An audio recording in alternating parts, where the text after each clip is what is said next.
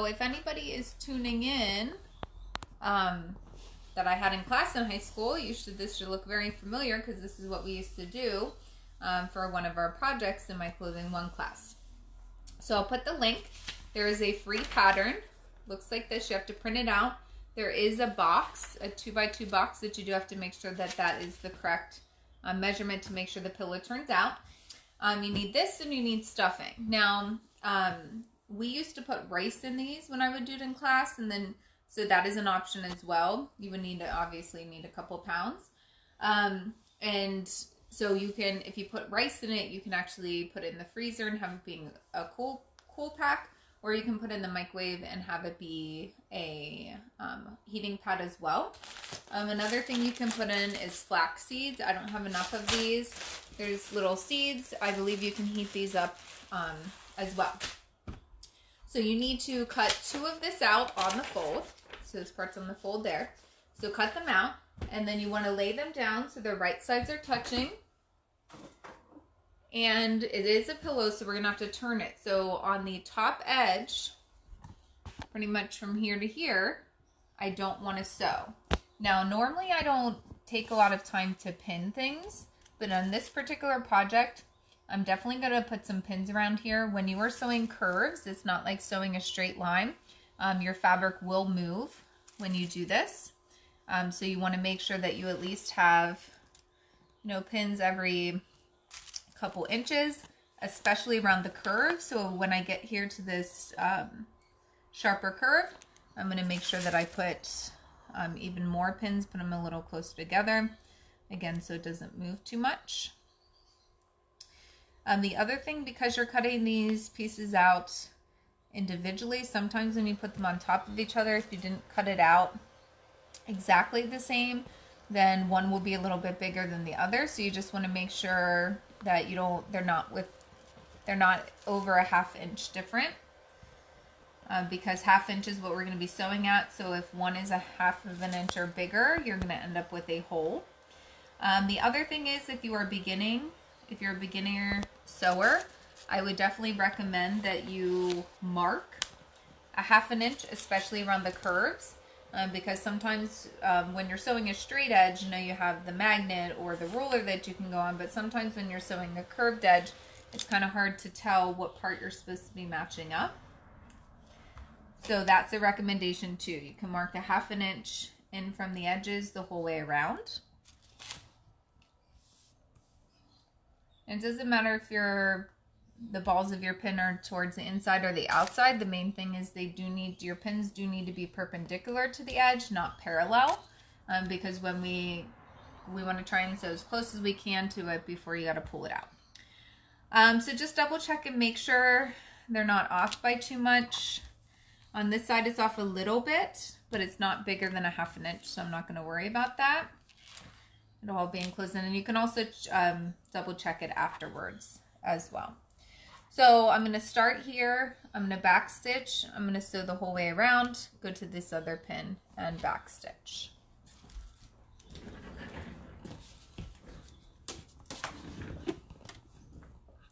So a 1/2 inch again is what we're going to sew. So I have my needle in the left position, and so when it's in the left position and the fabric's lined up with the edge of the presser foot, that's a 1/2 inch for me. Also, make sure that your stitch length is a regular stitch length. If it's too big, you can get holes in it. Okay, so I'm going to back stitch. And it's a good idea when you're sewing a curve, especially if you're a beginner, to go a little bit on the slower side. Because like this part's not that bad because it's not curved too much. But when you get to the bottom curves and the inner curve, sometimes that going too fast can make you go crooked. Now, if at any point you do go crooked, what I used to tell my students when I would teach this is if you go crooked at all, I would just keep sewing. Try and gradually get back to the measurement you want. Just keep sewing, and then you can go back, and if any part looks really bad, because this is making the shape of your pillow. If there are any places where you went really crooked, you can go back and just fix that spot. But sometimes it can be frustrating if you keep stopping to fix it. So if you just try your best to go the whole way around and then check it afterwards to make sure all your stitching is good and then go back and fix it, I think it'll be a little less frustrating for you. So again, I'm just kind of guiding it through. And it is nice when you have the edge of the presser foot as your guide, because then I'm just making sure that not a lot of fabric is showing to the side.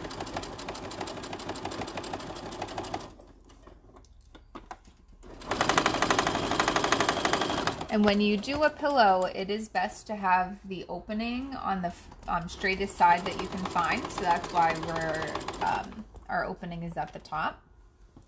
So that's the straightest edge. And again, I don't want to sew over my pins. I want to take them out before I hit it.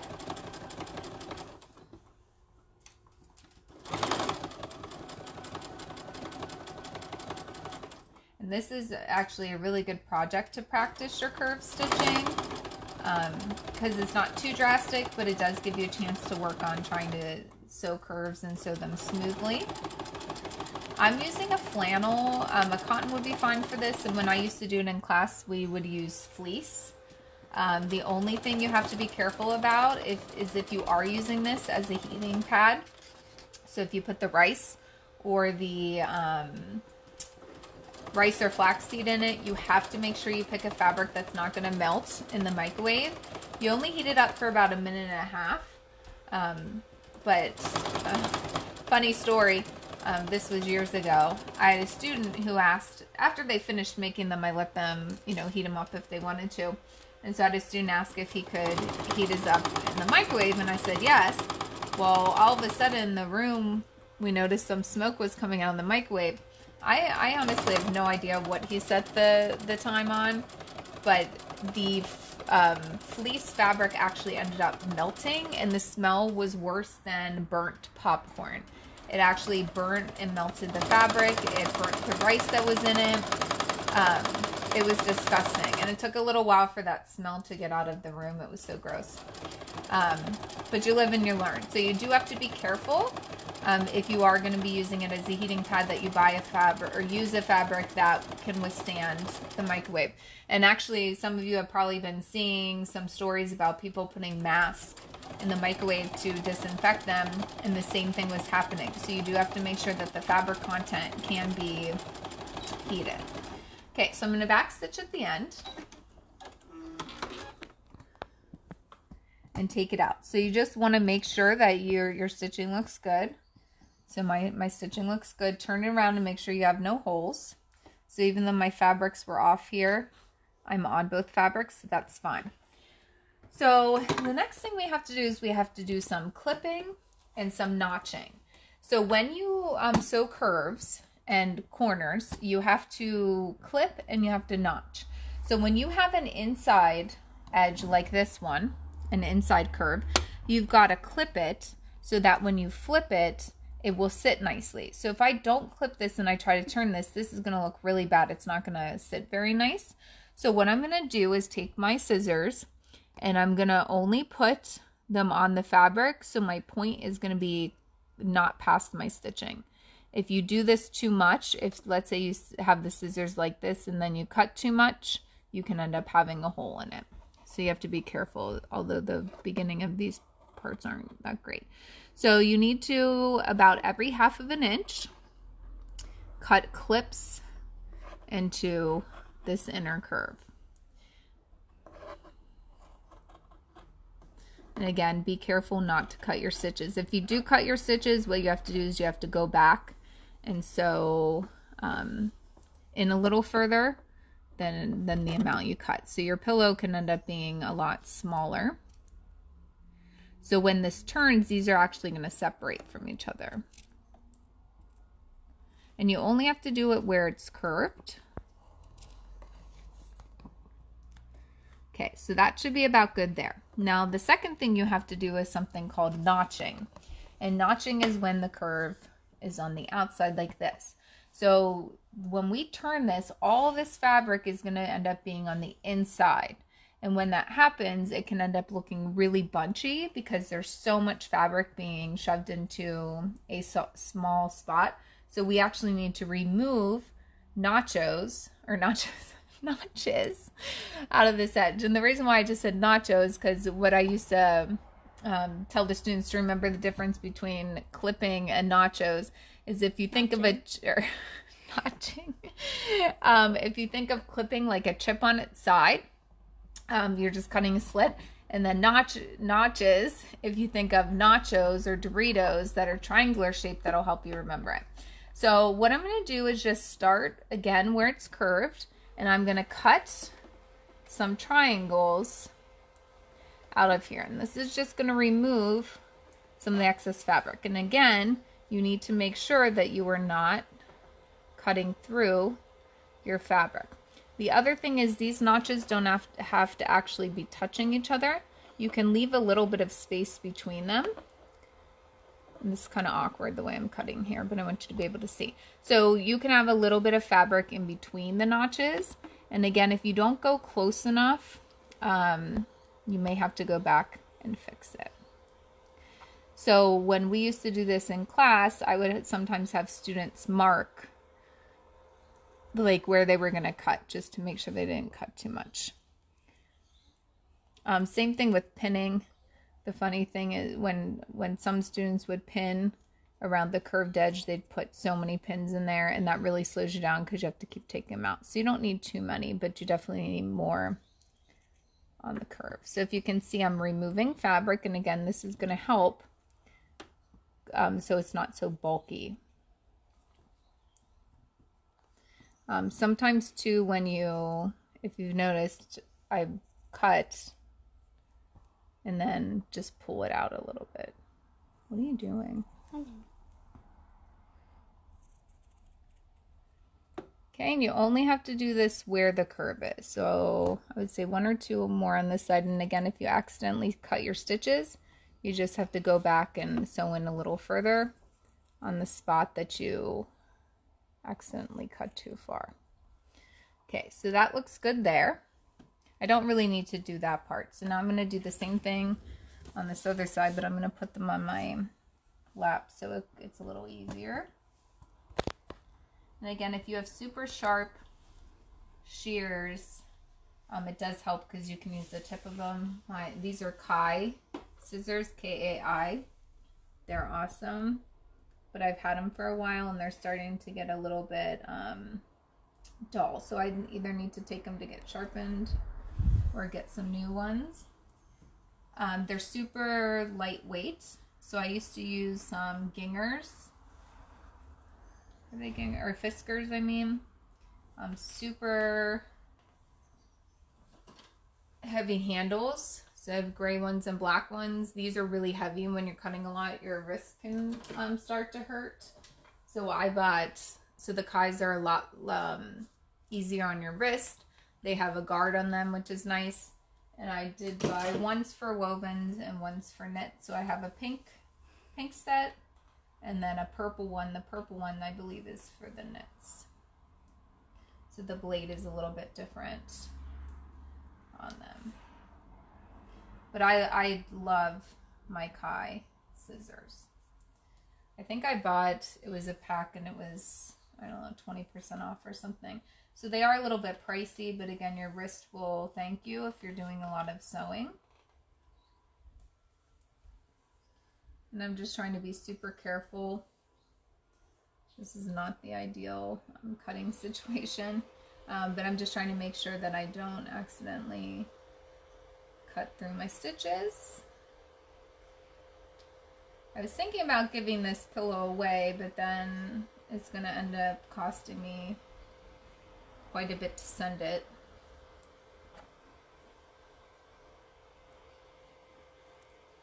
So the only option would be to send it to you unstuffed for it to be cheaper.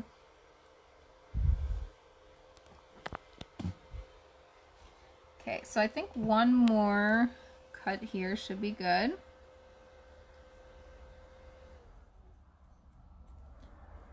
Yep, and I cut through it, of course, on my last one. Okay, so I cut a teeny tiny bit too much there. So I gotta go back and sew in a little further at that part, just so I don't end up having, oops, having a hole. So careful. Last step. Then gradually just go back. I'm gonna have to go back to this part because I started in not at the right spot.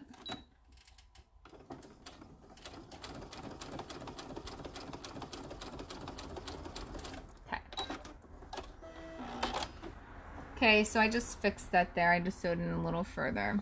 It shouldn't change the shape of the pillow too much. Okay, once you get that done, you want to take your pillow and turn it right side out. So this flannel is super soft. Who knows at this point, with all the travel plans being postponed, when we'll ever be able to use it. But we'll have it when we do. I guess we can put in the car. Okay, so when you do this, you just want to go around the edges and just use your hand to bring the seam out to the end. And again, I'm doing this for a couple reasons. One, I'm trying to just make sure and just double check that I don't accidentally have any holes that I might have missed. And so you can see this is the part where I notched, and it's sitting pretty flat, and then this is the part that I clipped. So if I were to turn this first, this would be all bunched up if I turned it without clipping it. Okay, that part looks good. And now it's time to stuff. When you stuff pillows, you want to do little pieces. And if you're doing rice or flax seeds, I would do one side of the pillow so that they fall down in, do the other side of the pillow so they fall down in, and then fill in the top. You want it filled enough because the stuffing does go a little flat after a while. So you want it stuffed enough that if it goes a little flat, it'll still work good, but not too much that you're not going to be able to hand sew your opening shut without it looking weird. Mima said that she uses her neck pillow all the time, but they're not as nice as this one. Who said that? Mima. Oh. Yeah, and actually I've bought quite a few neck pillows. I think a couple years ago I made these for Christmas presents for the family members. I don't know if any family members are on here that I made them for.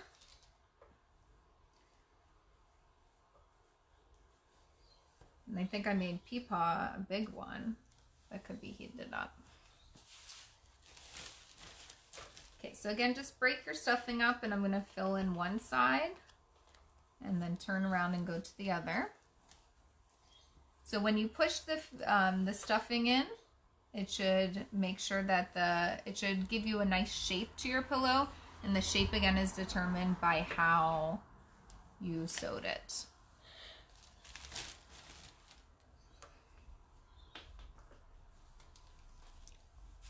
Okay, so I pretty much got the one side stuffed. I may come back and put a little bit more in there, so I'm just going to turn it around, and I'm going to start stuffing the other side. So the best thing is once you put it in, especially when you're trying to get in corners and stuff like that, I'm going to make sure I'm going in all the way and pushing the stuffing in.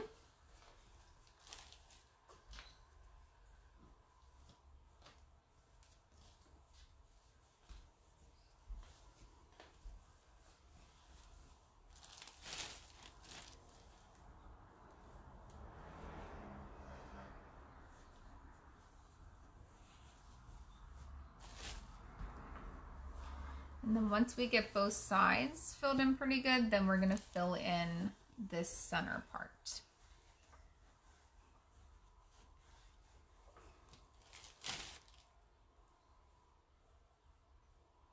And just be careful you don't tug too much on the opening because you can end up ripping your fabric.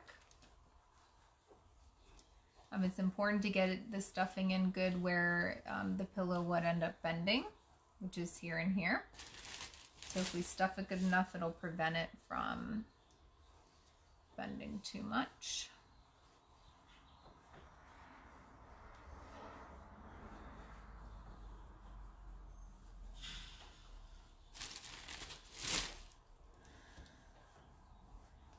make sure when I go and I'm doing the top that I get these parts filled in pretty good.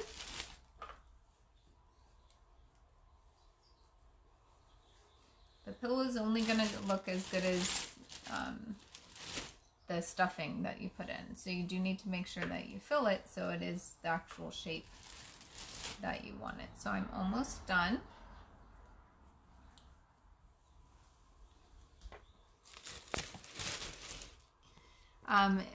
Piece of advice too, if you are going to be filling these with rice or flax seeds, it's a good idea to basically put the rice or the flax seeds into a gallon size baggie and then cut the corner out the same way that you would do an icing bag. And then that way you can pour it in, or just cut the tip off of the corner of the bag. Sometimes we'd use a funnel as well. Okay, so I think that looks pretty good for the stuffing part. I think anymore it's going to be hard to actually sew the opening shut because we do want this to come together. So we need to sew the last part by hand.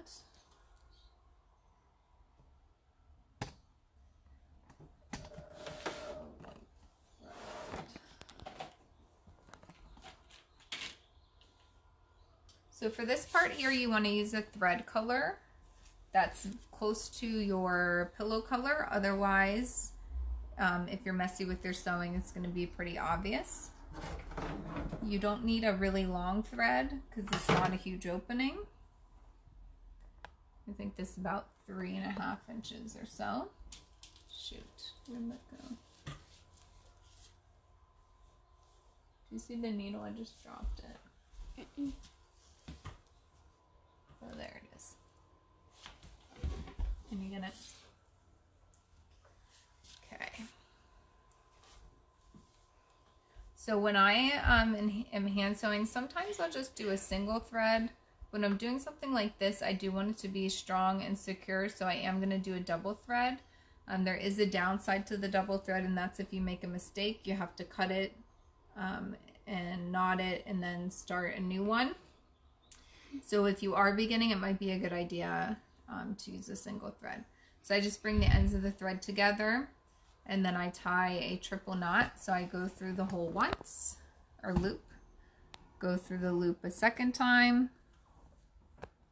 and then go through the loop a third time, and then it will give me a triple knot all on top of itself, which will be nice and big and won't pull through.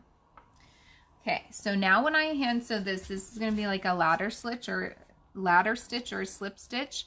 So I'm going to come in through my opening and I'm going to come back here until I'm a little bit before where my machine stitching ended, just because I want to overlap that a little bit so that I don't have a hole. And I'm going to do stitches that are about 1/4 of an inch. So I'm going to go across the seam here, and then once I get to this part, I'm going to go across the opening. And I'm going to try and stay on the fold. Okay, so I'm going to go here. You can kind of see where the fabric is folded. And then when you pull it, it'll start closing. So it's like a ladder because you're going across in the fold. And I'm going to go across the opening. And I'm going to leave it loose for a minute so everybody can see what it looks like, and then I'll just pull it shut. If you've ever gone to, what's that store where they make the stuffed animals? Mm-hmm. Build-A-Bear. This is actually what the thread looks like in the back. And so it's pretty much done like this, and then they just pull it and tie it. So it's the same thing. So I'm just trying to make sure that my stitches are consistent and even. And if you were doing rice or flax seeds, you want to make sure that these stitches are really close together because you don't want rice or flax seeds coming out. The flax seeds are pretty small. So sometimes I would tell students if their hand sewing was not very tight, I would tell them once they sewed across to go back and sew the other direction just for some reinforcement there. But because this pillow just has some stuffing in it, It doesn't have to be super small. So I think it's easier to show you when you can actually see the stitches going across there, and then I'll show you how you'll pull it. Okay, so I'm getting close to the end, so I want to make sure everything is matching up. So you're just going to go back to the beginning and you're going to pull. Skip a couple, pull. And if you can see that, it looks nice and secure. Come down here and pull some more. And that just brings that back together. I may go back because I feel like some of my stitches are a little bit big, as in far apart from each other, so it might feel like I might need some more security there. And also I have a little pucker down here at the end. So it's the one thing, if you do it big like that, you can actually check if you're going straight across. So I have a little pucker here, which is causing a pucker down here. So once I get back to the other side where the stitching is actually done, I'm going to pull my stitches and then I'm going to turn around and go back. And again, I'm doing that just to reinforce so I don't have a hole. And once this is done, you can put this in the washing machine and everything.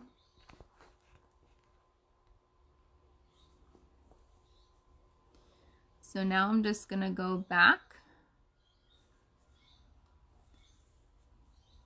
And again, this will look secure. So if you pick a thread that's close to the color fabric you have, it won't be super noticeable. But if I use black thread on this, it would be pretty obvious if I made any mistakes. And when I'm going back, I'm actually trying to go in between my other stitches to close some of those gaps that are in there.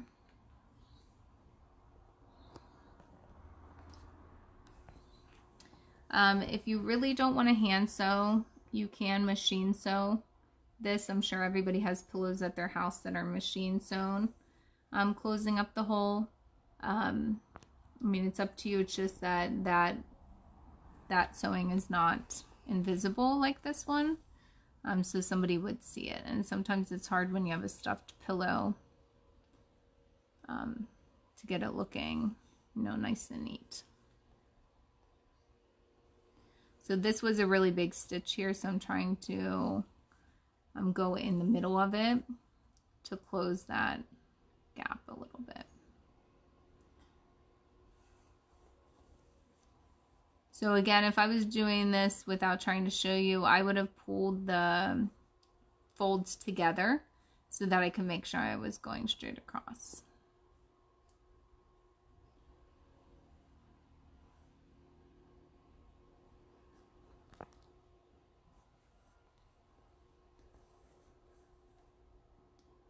Couple more stitches.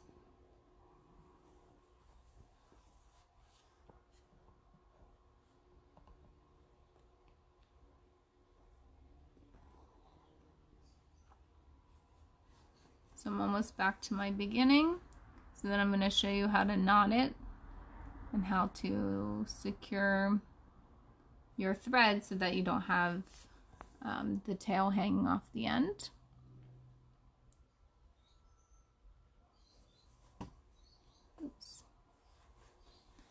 Just wanted to give a shout out to my photographer helper here today, my videographer, Braylon. Kevin's off painting today, so she's helping me and she's doing a good job. I love that the whole family gets involved. This has definitely been the highlight of most of our days, teaching these lessons. We have something to look forward to. And I definitely get more live interaction on these than I do for my regular teaching, so it's helpful. Okay, so now I'm back to the beginning. So what I'm going to do is find a stitch that I'm close to. So I see a stitch right here. So I'm gonna go in and then try and come out right next to that stitch. So that's the stitch that I'm going to knot around. So I'm going to go under that stitch. I'm going to take my thread around my needle a couple times and I'm going to pull it. That's going to give me a knot. Now I don't want to just cut it because then you would see it. So I'm going to take my needle and go into the fabric right next to where the knot is and just pull it out wherever, it doesn't matter where. And when you pull that, now your knot is in there. Sometimes too you can pull it so your knot actually goes down in. And now I'll just pull it a little bit more, cut my thread, and now I have no tail hanging off. So that is our travel neck pillow. So nice and fluffy. So I hope you have a good day. I'll share the link that has a tutorial and also has the pattern on it. It's free. Free is always good. And if you make a neck pillow, make sure you share your picture. Have a good day.